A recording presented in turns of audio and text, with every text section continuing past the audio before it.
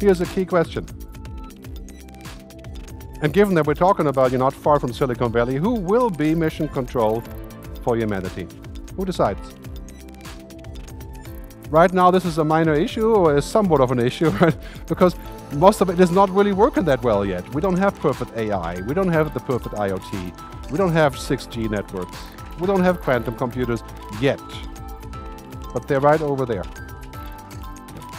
So this is a key question. How do we control and how do we figure out what's good? And the best example is Facebook. Gunning at democracy.